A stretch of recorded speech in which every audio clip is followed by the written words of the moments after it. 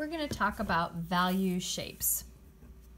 Now you've looked at a value scale, and we're going to talk about when we draw that we are breaking something as complex as this glass of water is into value shapes. Now, I hope this isn't too overwhelming. It is a lot easier if you work with something very smooth and doesn't have a lot of reflection in it. But for this exercise, I just want to make sure that you're really clear on what I'm talking about. So I included a picture with a lot of shapes in it. I'm going to slide my scale in here for just a second.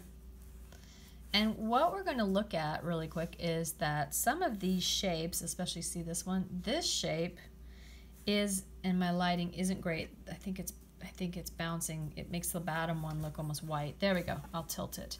See how black that is. This shape and this section down here are almost equal. Okay, so this is the darkest shape. I want you with a ballpoint pen to go in and outline that shape. Avoid, do you see I have there's a little string of 3 white dots. I'm just going to avoid that. I'm going to go around it. And I'm going to take a look at this shape in particular. Okay, I find more shapes that are very, very, very dark, and I'm going to outline that shape. There's another one.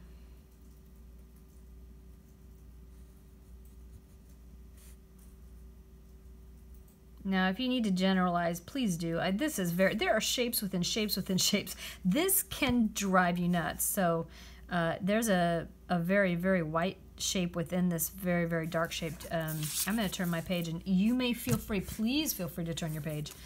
There is a long shape in here that is not quite as black. And there's another one inside. And a little dot. I mean, you can go ad nauseum. This just goes and goes and goes and goes. But what I'd like you to do is go through your glass of water and say, okay, now your scale is not 16, mine is, but I want you to try to find a number 1. So go in the glass and say, okay, which one is about a number 1? And I'm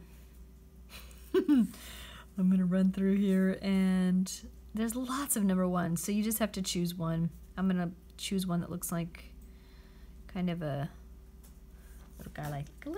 Hi, can you see that? He's just right up there at the top. Okay, and then just go ahead and make an arrow and say there's a number 1. And then I'm gonna look at something that's just a little bit lighter and outline that shape. Something that's just a little bit lighter than a number 1. I see one in here. There's a number 2.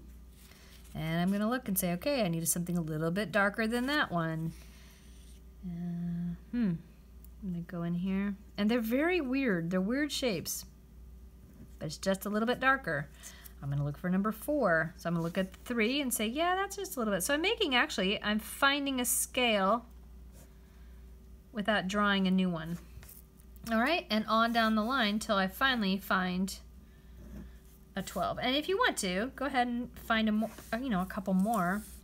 But I want to at least have you label 1 through 12.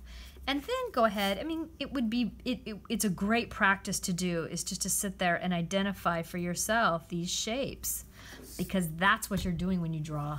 You are looking for shapes. You're seeing what you see, and then actually it doesn't matter which way you see it. If you see this cup upside down, you can actually draw the cup upside down. You can move it over here, and you just draw the shapes as you see them. You just reproduce them, and when you finally flip both right side up, they will look the same. You're trying to trick your brain into not making logical decisions. You're trying to make them make spatial and visual decisions. So when you turn your photo reference one angle, turn your drawing that angle, and just draw, just to trip your brain into only identifying shapes, not making sense of it, not saying this is a glass of water. Water has little waves on it. You'll make really poor choices if you try to make sense out of it. In fact, let's just look at something that's very interesting here. Do you see how this shape along the edge is not even?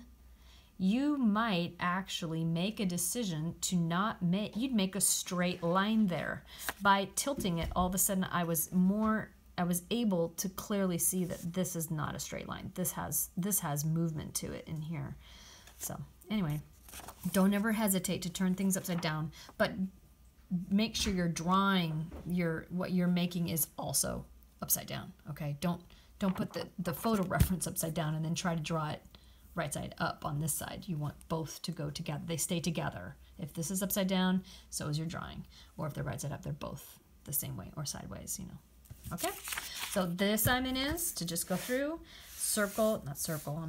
outline shapes that you see, and don't include like this little drop. Don't make it one big general shape, because this is two shapes. One is light and one is dark. Okay, they're two different shapes. So start learning to see that. And if you can break things down like this, you're gonna be outstanding. This is how it goes. Okay, hope that helps. Take care.